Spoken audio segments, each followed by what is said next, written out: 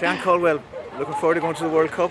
Oh, absolutely, Jerry. Can't wait now. It's becoming a lot more real the closer we get to it, so just very excited and can't wait to go over there. Yeah, it's a long way from Balbriggan to Australia. It is indeed, but it was the goal to get to a major tournament with Ireland, and no matter where it was going to be, we're happy to be on the plane and heading over to Australia. Izzy Atkinson, you're looking forward to the World Cup? Yeah, I'm starting to feel real now. Flying on Saturday and over to Australia we go, so yeah, I'm really excited, yeah. It's a long way from Rush to Australia. Yeah. I mean, I was just a normal kid, and now I'm going to the World Cup in Australia. Like, it's unbelievable. Yeah, what do you think that will mean to girls in Rush and across Fingal? Probably just anything's possible.